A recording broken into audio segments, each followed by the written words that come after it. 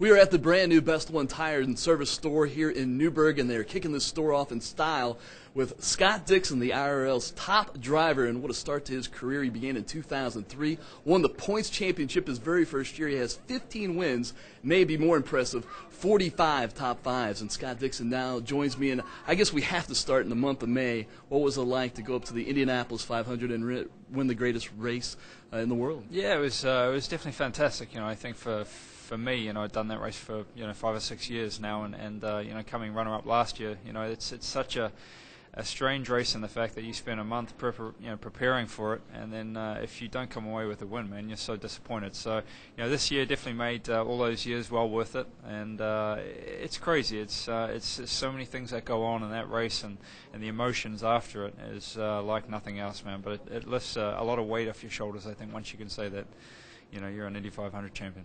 How important was it to get those last 24 laps green? How did that help you because your car was running so well? Yeah, I think it definitely made it. The biggest problem I think at the speedway is getting your restarts right. The first lap or two, you're kind of a bit of a sitting duck for the guys sitting in second and third, because you're still getting up to speed. Anytime you can have a little bit less drag, and when they're on the slipstream there, it makes it easy to pass. So I think for me that was the point of the whole race, was nailing that restart, getting a little bit of a break, and then after the next sort of 22 laps we could sort of break away a little bit. So I was happy to see no yellows, but I'm sure the other guys behind us weren't. Milk tastes good? Yeah, I guess a lot of people say, is that the first thing you want to have after you've had a long race? But, that milk tastes pretty good, man. I can't complain. It's definitely the best milk I've had. But, a beer might have been a little nicer. There you go. Well, we have a lot of fans here at Best One. What's it like just to meet fans that maybe you normally wouldn't get to meet and kind of promote IndyCar racing? Yeah, it's fantastic. I think obviously here for Best One's store opening and Firestone, who are a strong product that we support. In the IndyCar series, you got to try and help them out whenever you can. So it's fantastic to see the support we have here today from the people, the local people here, and it's kind of different for us. We don't do it too often. Most of our appearances are around the race circuit or circumstances like that, or a big much bigger event. So it's a nice change of pace, and it's very cool, man. It's good to see the people coming out. I'm sure you never feel comfortable with the lead. You're up 65 points, 4 races left. You've had 5 wins this season, but what do you think of these last 4 races and trying to win your second points title? Yes, it's tough, especially when you got Elio chasing you down. He's been extremely consistent in the last part of this season. I think he's had 6 or 7 second-place finishes, so he's still definitely chasing us down pretty hard.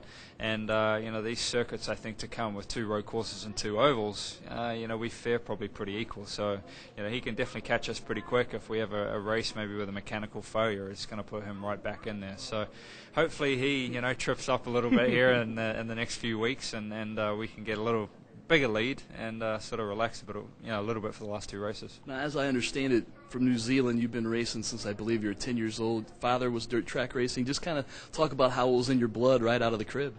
Yeah, I think definitely my father loved racing. He never did anything on a professional level, but it was all, sort of club stuff. He did rallying, he did circuit racing, he did, as you said, a bit of dirt track racing as far as sprint cars and things like that. So he loves it. My mum did a little bit of it as well, and she really enjoys it. And it's definitely those two are big support and a big, help from my early childhood to become, or doing what I'm doing now. So it's good to have that, and you definitely need it in this sport. You need a lot of help, I think, to get through the junior categories, and without them I'd never be here.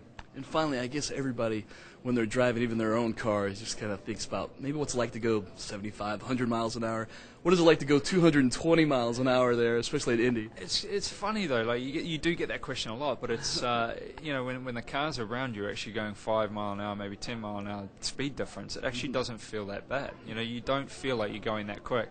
The only sensation you get when you're going that quick is maybe when you spin, because the wall's not going at any speed. So, that's the only concept you get of it, and it's strange just for that fact. But we've been doing it for so long too, man. It's just like an everyday job for us. Is it weird to drive your personal car after a race? It's so different, but I still get my fair share of tickets, man. Don't worry about that. All right. Well, thanks a lot, Scott Dixon, the 2008 Indianapolis 500 champion. He will be at the Kentucky Speedway, not a very far drive from here. If you want to head up there and cheer Scott on, as he's got 4 races left in the championship chase. Reporting from the brand new Best One Tire Service store here in Newburgh, Lance Wilkerson, News 25 Sports.